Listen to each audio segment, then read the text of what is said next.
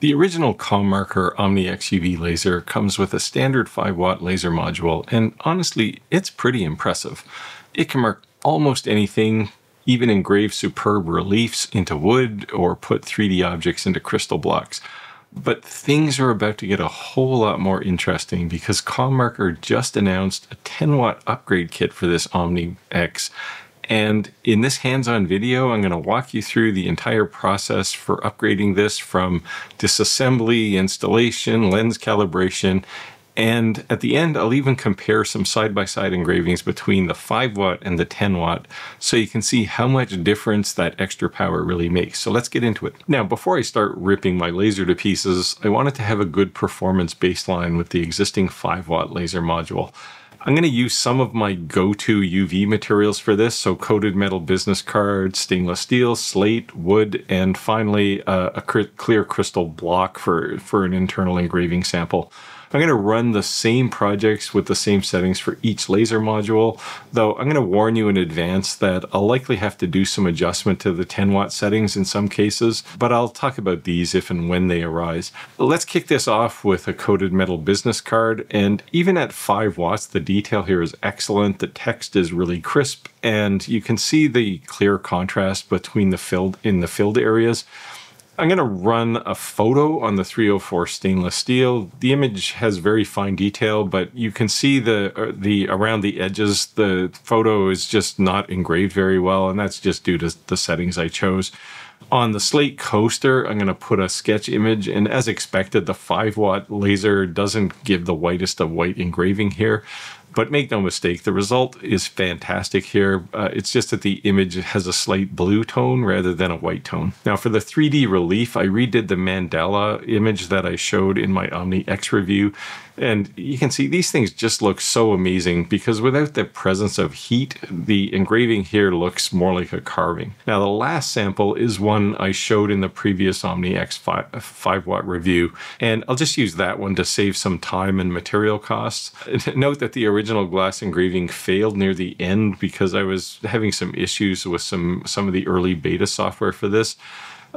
It left the ship incomplete, but it'll be good enough for this example, and I'll still run the same settings when I create the new one. So that's our set of baseline tests, and they all produced great results overall on the 5-watt.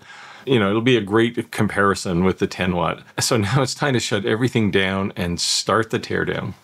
So upgrading the Omni X is relatively simple. It basically involves removing the original laser module on the tower and replacing it with what looks like an almost identical box. If you assembled your original 5-watt Omni X when it arrived, then you should be able to do this upgrade with relative ease. The whole process took me, I don't know, maybe 20-25 minutes, but I was recording at the time, so it could be less than that. So you start by removing the green shield off the front, the door, and then unscrew all of the plugs at the back, and then remove the rest of the shell, the cover. And there's 4 screws on the back and 4 on the side.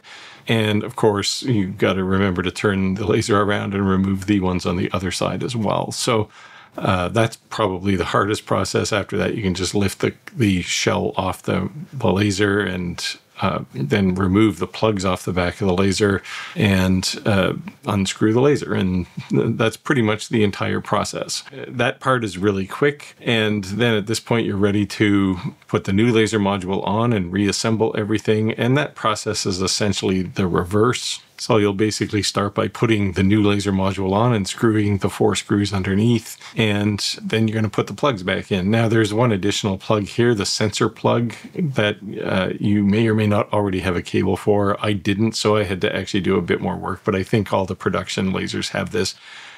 Then put the cover back on and again put all those screws back in. It takes a bit of time, but it's again relatively simple to do.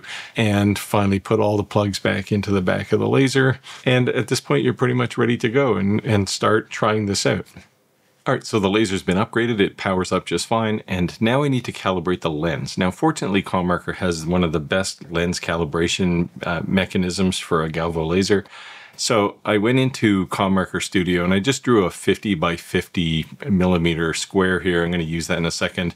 But I'm going to go and frame it on the laser, and you can see that the sides without any calibration are kind of bulged. It's also, if you measure it, instead of being 50 millimeters, it's actually like 55 or something. So I need to fix all of this. And again, this is pretty simple, and I'll show you how to do this. So the way you're going to do it is you're going to go into the administration tool. Now, if you're logging in for the first time, the password is 123456. But after that, then you can do everything I'm doing here. So I'll select this field lens calibration, and there's a marking pattern here that I can create, and I'll just run it here. And you can see the sides are very bulged, and we can fix this. So the way we're going to fix it is we're going to measure the 3 horizontal lines. Those will be the X's, and the 3 vertical lines, and they'll be the Y's. And then I'll just quickly enter them in here just to show you what to do. So again, the middle one there on the horizontal was quite a bit longer than the top and bottom because it was bulged out.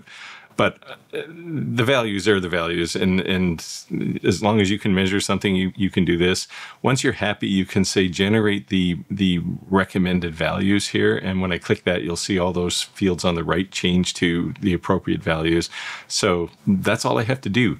Now I can just confirm this, and then you'll see it's put back into the main line in Studio.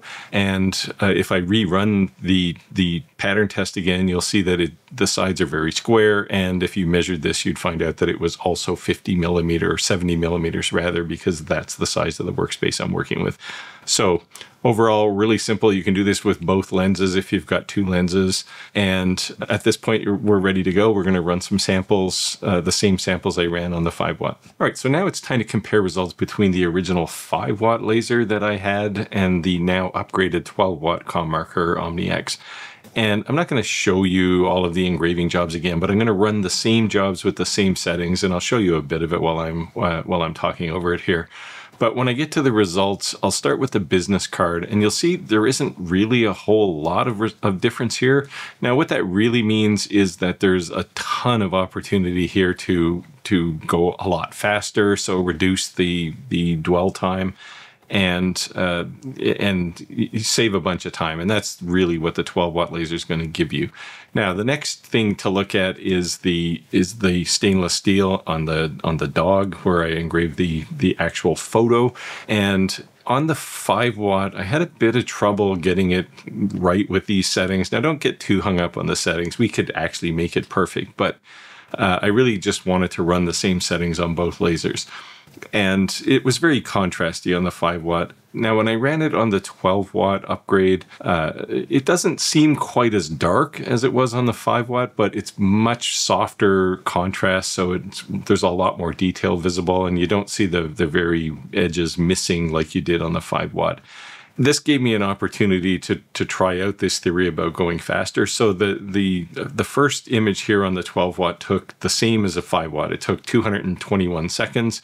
And then I just simply reduced the dwell time to 30 microseconds from 100. And that reduced the engraved time from that 220 seconds down to about 180. And again, you could tune all of these, and realistically, you could get this engraved down to probably a minute or less. But again, the point here was to try the exact same settings. So now moving on to the slate, and this is where you're going to start to see some substantial difference. Again, same settings. The one on the right is, of course, the 12-watt, and you can see it's much whiter, much brighter than the 5-watt. The 5-watt one looks great, but you see an opportunity here to do better jobs and do them faster. Then I moved on to the mandala, and the one on the left is the 5-watt, and it looks fantastic too, but when you see the one on the right with the 12-watt, it's so much deeper. It's probably 2 millimeters deep into the wood, and I could easily have gone deeper. And then finally finishing off with the crystal and the original Starship Enterprise that I did, and then the new one. And you can see the new one is, again, whiter, brighter. You need a lot less artificial light to light it up to see that it's definitely a more substantial engraving. All right, before we leave 3D glass engraving, I wanted to show you one more thing here, which is really kind of interesting because I didn't know you could actually do this, and that's to put texture on things you put inside the glass. So that's pretty simple, actually. You can just go to the 3D engraving, internal engraving, import a file. Now you can import .obj files, which are really STL files that have texture on them. And when I load one of these in, you can see we have our little mini Harry Potter. So I'm going to scale them up a lot, actually, to around 33 times, and you'll see them inside the shape of my crystal here. Then I'll rotate them to have the minimum number of layers, which is face down in this case. Now, as far as settings, you can see them here, 0.05 for the X and Z spacing. I'm going to set the dwell time to 100. The frequency's fine at 40, and then I'll increase the pulse width to 18. Then I can just frame, and when I go over to the laser, you'll see that I can just put a card down or use that green paddle that comes with the laser and just get the shape centered in the top of the crystal. And I'll show you here, this is about, I don't know, 80 times the speed. It took about 15 minutes to do this, and you can see it engraving here. These engravings in crystal are just so cool. And when you're done, you can see that things like his eyes and his eyebrows are darker than they would be. Now, if you didn't have this texture, those would all be the same shade. And one more quick look at it here. And again, if you want to do 3D crystals, then the Omni X might be the thing to do. Now, if you do need OBJ files, you can get them in places like Free 3D. And in this case, I'll just grab this eyeball. Maybe you want an eyeball in a piece of glass, and you can just grab it and download it and use that at least for your own purposes, depending on the license. So there's lots of models out there, and you get effectively what amounts to grayscale inside crystal. All right, so let's summarize this here. The upgrade here is very easy to do. It takes, I don't know, 15 minutes tops, and then you're ready to go. You get a lot more power. Now, keep in mind, most competitors to this laser, they only have 5 watts as well. So here you're getting, 10, 12 watts of extra power, and that makes a huge difference. You definitely get a really big improvement on 3D engraving. So you saw those reliefs and certainly in the crystals, and the addition of the shading in crystals is also very cool. Now, there's really only one downside here, and if you're in business, this may not be a big issue, but if you're just a hobbyist, this is maybe not the upgrade for you, because this upgrade is fairly expensive. I'll pop up the page here. And if you're just a hobbyist, then effectively what you're doing by doing this upgrade is you're buying essentially another laser. And, that might be cost prohibitive for a lot of people. But if you're in business, this extra power is going to make a huge difference. You're going to save a lot more time on projects, and time is money. So in a business, this is going to pay for itself relatively quickly. Now, there is a Black Friday special. If you're watching this video in the next few days after I release it, you're going to be able to save $1,500 off the current price, which is a pretty substantial savings. And you can jump on that. I'll put an affiliate link in the description down below. You'll help out the channel if you use it, and you will save that extra money. So I'll leave it there. And certainly if you have questions or comments, leave them down below. Maybe you want to see some different materials, and I'll do my best to get those done. And with that, I'll wind down and I'll say, get out there, make your world, and I'll see you next time.